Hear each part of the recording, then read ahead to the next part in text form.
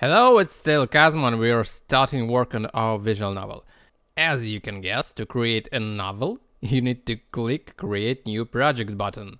We are making an English language project because we will write in English, so just click Continue.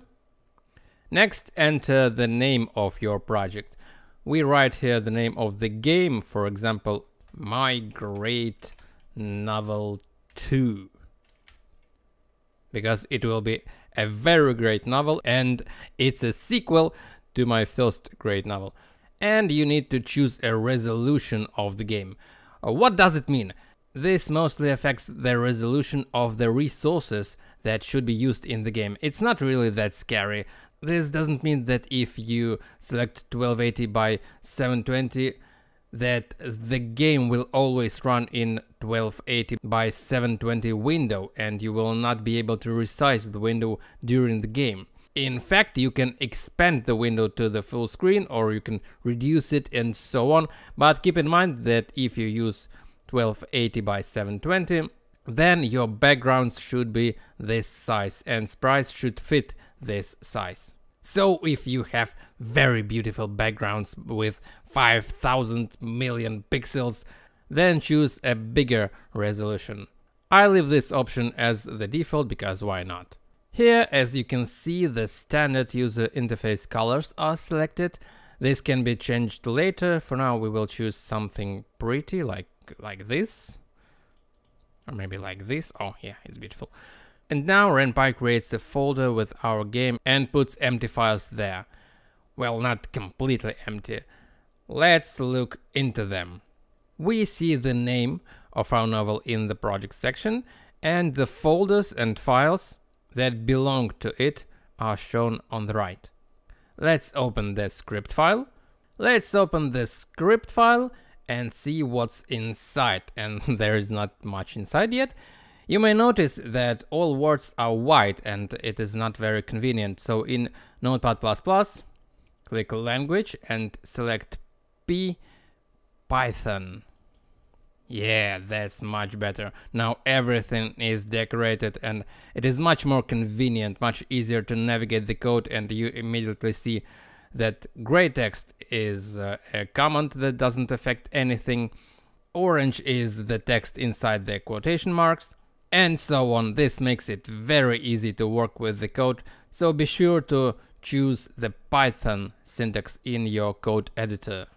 So what do we see in our script file? Well, you can place the game's script in this file, which is logical because this file is called the script. Here we see that one character named Aileen is defined. Next, the game starts and the picture of room will appear. Then Happy Aileen is shown, and two phrases that Aileen says are displayed. Let's see how it all looks in the game itself. So go to RenPy, click Launch Project, and see that the interface is exactly what we choose. Black and this beautiful yellow. Let's start the game. And there is supposed to be a background. And there is supposed to be a picture of Aileen. And Aileen tells us that we created a new game. So why does it all look so strange and gray? That's because if the pictures are not found, then RenPy will not freak out and will not scream, "I can't start the game!" It will just show a gray background if there isn't such background, and it'll write the name of picture you're trying to show. Or it will show a gray silhouette of the character you tried to draw. That means that these images are not found in images folder. Or maybe you just misspelled the name of your image.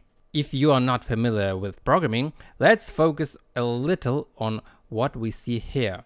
Note that label start is written here and this part is highlighted in red. This means that all this code under label start counts as one block of code. For example, we will make another label. Let's call it label finish. Then we add a colon. And after that, we start the next line with 4 spaces. Let's put some text in here. And now let's pay attention to the red line here. It shows us that all the code that is located under the words label finish and is shifted by 4 spaces is one block of code. So let's add few more lines, and as you can see, all those game over lines are one block of code, and we can think that this code is located inside label finish. So this game over is inside label finish. All of that code is inside label start. You may notice a colon after label start and after label finish.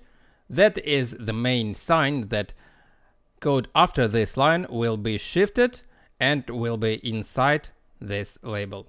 So if you put a colon at the end of the line, remember that there must be 4 extra spaces at the beginning of the next line.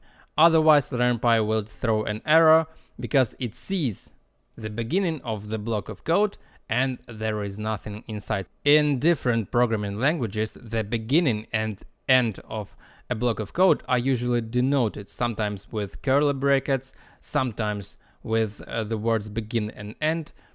RenPy scripts are based on the Python language, therefore here block of code are only indented. So you must pay very close attention to this. In most code editors this is very thought out.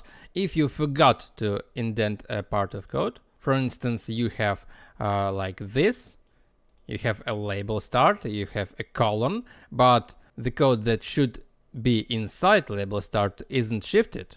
Then you just need to select all the code you need to shift and press the tab key, and all the lines will move by 4 spaces. If you press the shift and tab, the lines will move in the opposite direction. So it's very convenient. And as you can see, most code editors understand that all this code is inside label start, and we can just click the minus button to collapse it. And it's the same with any other block of code. You can collapse it and show it again. So if you don't want to see the entire code of your entire game at once, then you can collapse and expand only the part that you are currently working with, so that extra code does not distract you. Like if you don't want to see all this label start code, you just collapse it and work on label finish code. And Notepad++ has this very handy button combination. You can click Alt and 0 to collapse all blocks of code in your file, and then just expand the block you need.